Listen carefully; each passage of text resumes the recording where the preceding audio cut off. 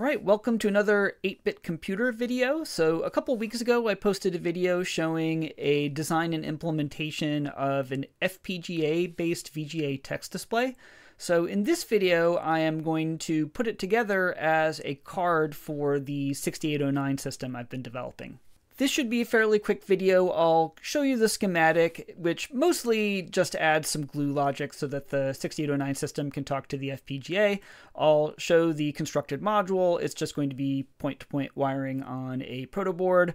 I'll test it to make sure it works, and then I'll wrap up and talk about what is next. And I think we are very close to the end of this 8-bit computer project, so I'll talk about what I'm going to do to wrap things up. All right, so let's look at the schematic.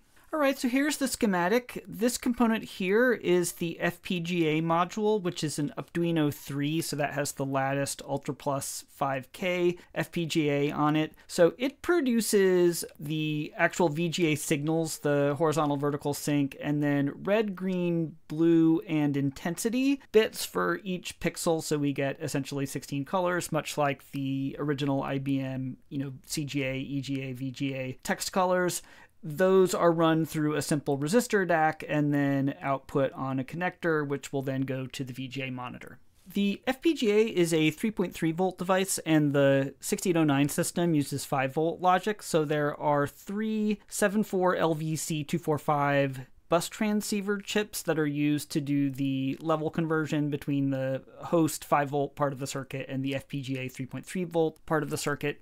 Two of the bus transceivers only propagate signals in one direction from the host side of the circuit to the FPGA. So these are for the address lines, and then also the read and write strobes, and also the reset signal. The other bus transceiver is actually bidirectional because it's the one that connects the data bus of the host system to the data bus pins of the FPGA. So signals can propagate in both directions. The direction is controlled by the read strobe. So when the read strobe is asserted, it tells this bus transceiver to propagate signals from the FPGA back to the host system.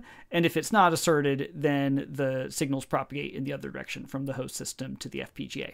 We use a 74HCT574 8-bit register as the VRAM bank register. So the issue here is that there's only 2 kilobytes of address space in the host memory map to map the VRAM frame buffer in. And so the host will write a value to this register, and then the low 2 bits of the register contents generate the high 2 bits of the VRAM address. So that allows the host system to read and write to one of the 4 2K banks of video memory. We use one of the host system's dedicated I/O device enable signals as the chip select for the bank register, so no specific address decoding is necessary to determine when the bank register is being written to. In contrast, the board will do its own address decoding for the video memory, and there is a particular 2 kilobyte part of the address space that the video memory is mapped into. So we use a 74HCT688 chip, and this is basically just an 8-bit equality comparator. So we check the high 5 bits of the address generated by the host system against a particular pattern of values that is the one that we want the VRAM to be active for, and that chip will then produce a chip select that is asserted when the read or write from the host system falls into that 2 kilobyte window where the video memory is mapped. Finally, we have a 74HCT32 quad 2-input OR gate chip. And this is simply used to combine the chip selects for the bank register and the VRAM with the memory read and memory write signals generated by the host system. And this will then generate a valid write strobe for the bank register and valid read and write strobes for the video memory that then propagate to respectively the bank register and the FPGA implementing the display. And of course, we have our oscillator chip that provides the 25.175 megahertz VGA dot clock that drives the internal logic in the FPGA. Alright, so here is the board all wired up. I used this IC pattern proto board. I've used this a few times before. It's got groups of 5 pads that are all connected, kind of like a breadboard. And I did most of the wiring on the front using this wire I got on AliExpress a while ago. It's kind of like wire wrap wire, but it's a little thicker, and it's really nice for this kind of application.